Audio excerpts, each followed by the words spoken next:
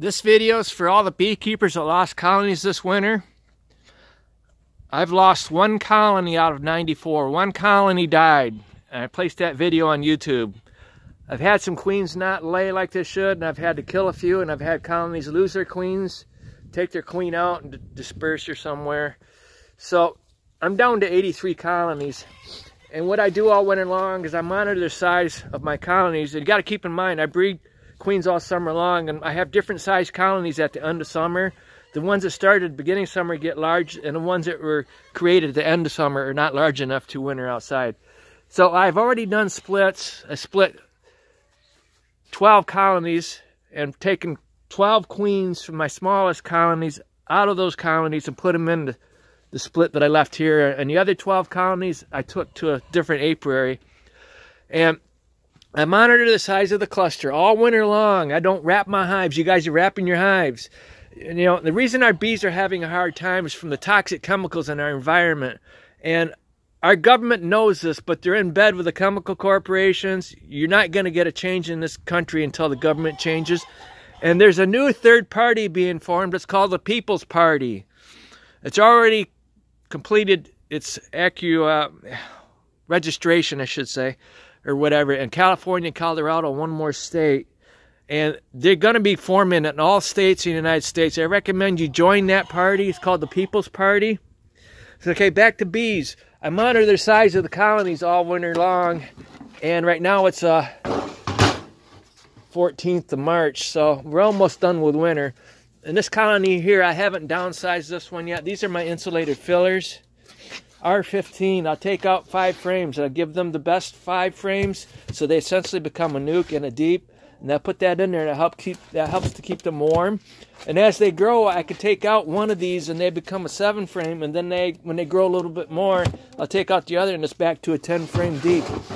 Very simple method. I don't waste my money on nuke boxes.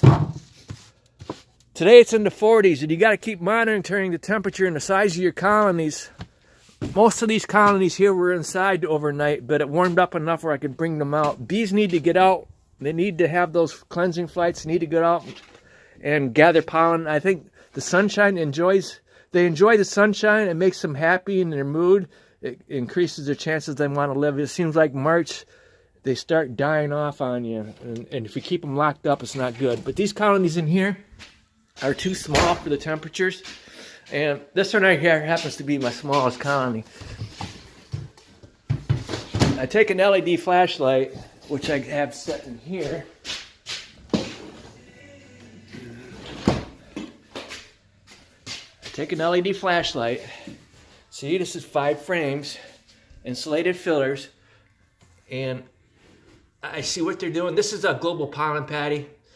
I had a hard time getting it in February to replace what I used that I had left over from last year. Better Bee didn't have it. So I tried Man Lake's Ultra Bee, and most of my colonies would not go from the global pollen patty to the Ultra Bee. So I've had a hard time. I had to wait until the end of February to get global pollen patty from Better Bee, and that just made it difficult for me to restart my colonies.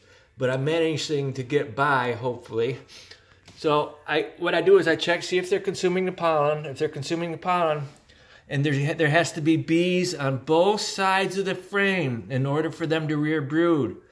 They have to keep that frame warm, those cells warm. If you see bees just on one side of the frame, it's not enough. They will never, ever be successful at rearing brood. The queen may lay, but it'll just be eggs all the time, and they will die. So this colony here, I'm probably going to check today to see how they're doing. But all these colonies in here, I've already checked them. They're doing just fine.